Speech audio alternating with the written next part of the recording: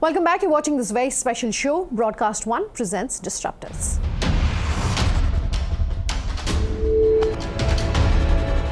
Consistently named as a leader in its space by various experts over the past few years, NTT DATA Services is innovating and disrupting in its space while maintaining its leadership position. I caught up with Bob Pryor, the CEO of NTT DATA Services, to talk about the aggressive acquisition spree that they've been on over the past few years, what the future is looking like, as well as their advice for those of you watching this interview about disrupting in your industries. Take a listen.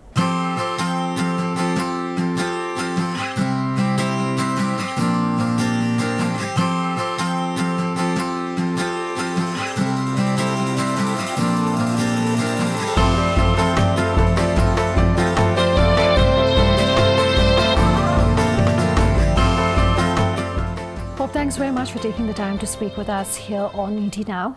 It's always exciting to talk to global majors like yourself that are so deeply involved in innovation and disruption. I want to start by talking about NTT Data Services as a global organization, as well as NTT, the global company. Just give us a brief sense of the kind of journey and the growth that you've seen. So my business, NTT Data Services, we're about 50,000 people, 40 countries. And primarily we're an IT services company, so across infrastructure, application, BPO. Our parent company, NTT, is about a $106 billion company, 280,000 people, everything from telecommunications to Docomo, you know, a mobile phone company primarily in Japan, so a very wide disparate group of businesses, a true conglomerate. Sure. I want to talk about the India picture, and I understand you have about 25,000 employees based in India. How crucial is India to you at NTT Data Services? What's the kind of vision, the kind of growth plan that you have for the domestic market? Okay. So I would say India has been a huge part of our business and company and industry for many, many years. My first trips date back to the late 90s. And over the last 10 years, we've done a number of acquisitions. So as we've grown, our population probably 10, 15 years ago would have been less than 1,000, today 25,000. So rapid growth. India is a big part of every aspect of our business, from solutions, delivery, to transformation, to innovation. So it is in every pocket of what we do. So a huge part of our business, our culture, our people, and how we serve our clients. I want to talk about innovation, and innovation is crucial to what the industry is doing, whereas also specifically you're deeply involved in what is happening by way of innovation and disruption. Let's talk innovation. What does innovation mean to you? You know, it's really, it goes beyond an incremental change. It is, how do you disrupt an industry? How do you change the way you deliver services for people around the world? How do you make life better for people in their communities? And people are always finding a new way of doing something dramatically different than the way we've historically done it.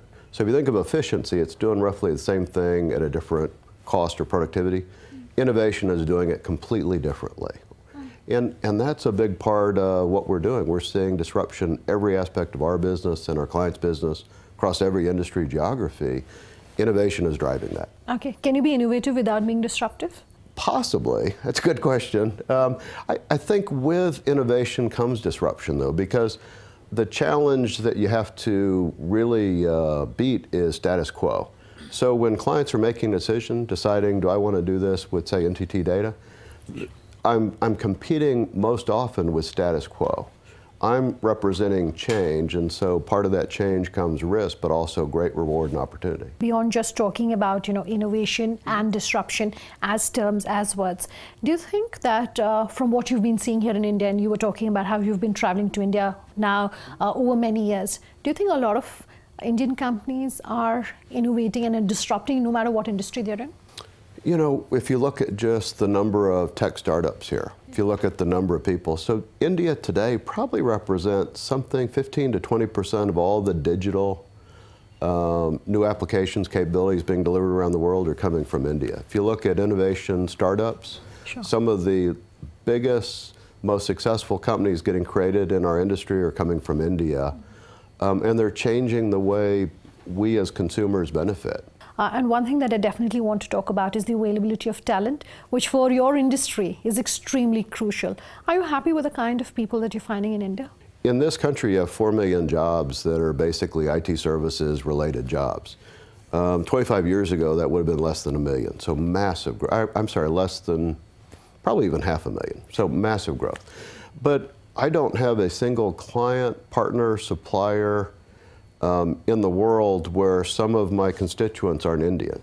Okay. So CFOs, CTOs, CIOs, heads of businesses in US and Western Europe and Asia Pacific, many of them are also Indian. So as a group of citizens, not just within this country, but around the world, it's probably one of the largest groups representing my industry, which is the IT services industry. So it's a big part of not only what we do here, but around the world. Okay, so then how would you respond to the fact that NASSCOM, the IT industry body here in India, came out with a report that said only 20 to 25% of all students coming out of colleges today have the requisite skill sets for the jobs for which they're being hired, which forces then companies like yourself to extensively train on the job?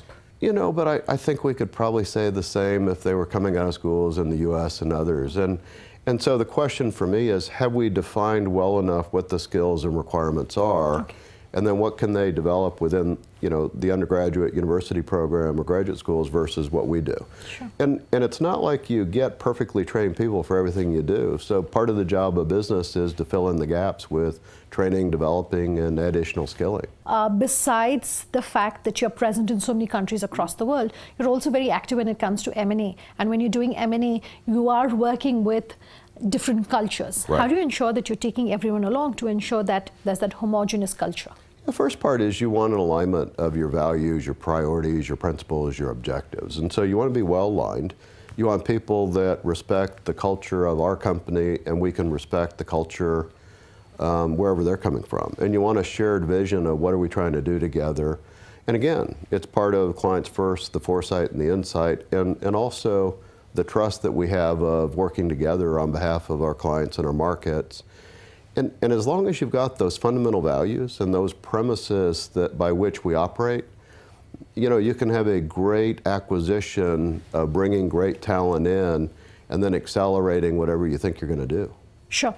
A report suggesting that you are quite actively interested and involved in data center construction, at least as far as your clients are concerned, in the US, Europe, and APAC. So if you could talk to us about what your plans there are, and then specifically talk about India and what your plans are. So very similar, continuing to build infrastructure, which is computing environments, network environments. Because what allows India to have 4 million people serving clients all over the world is great technology, great infrastructure, great network. It's network and bandwidth that created so much of what is global delivery today. So now we're moving into a phase from what's called 4G to 5G.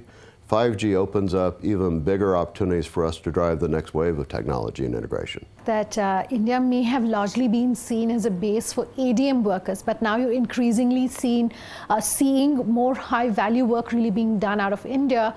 What's your own experience been? India represents almost every aspect of our career architecture. So from infrastructure apps and BPO, from entry level to senior executive. In fact, the head of all of my automation, my tooling for my infrastructure business is a man here named Niraj. He also has all my solution architects that build the solutions I'm selling to clients. So think of it not just as one narrow little scope, it is every aspect of everything we do. You were a member of the core team that met with Prime Minister Modi when he was in the US last year, meeting with Indians in America, talking largely to people who are in the tech space. If there may be one thing that you would like to see in India here by way of infrastructure, by way of things really changing on the ground for the tech industry, what would it be? You know, he created an incredibly exciting vision of digital India. And digital India means you've got to build out the infrastructure that allows you to be digital. So I'd love to see, you know, government and business work together to build that core infrastructure, not just the computing, the network, but also even the roads, the utilities, the facilities, because there's going to continue to be massive growth here, but you got to plan and prepare for it. It's coming. It's either going to come where you're well prepared and organized, or it's going to come a little bit more chaotically. Sure. But it's coming. My last question to you then is really talking about what the future is looking like for you at NTT Data Services, both globally, but then particularly talking about the India picture. What's on the plate that's exciting? So growth. growing and moving from, I would say, my industry in the last 20 years has been too predicated on cost. So labor arbitration, cost, productivity. This next wave is all around innovation, disruption, new technology, delivering services in a very different way. We're moving to what I would call an as-a-service model. Everything is as a service. So when you buy Uber, that's as a service. When you buy your data plan, that's as a service. So moving to an outcome-based as a service in almost every aspect of our lives, that's where the technology landscape's going. And it creates great growth and great opportunities for people that can deliver on that premise. All right, Bob. Thanks very much for your time here on ET Now. All right. Thank you. Thank you. That's our show tonight. If you have any feedback for us, as always, we love hearing from you. Do get in touch. leadersoftomorrowtimesgroup.com is our email ID. Get in touch with us on our Twitter handle. Sunanda_J is my personal Twitter handle. LOT_ET Now is our official Twitter handle. Get in touch with us on Facebook, Leaders of Tomorrow on ET Now. Thanks for watching. Have a good night.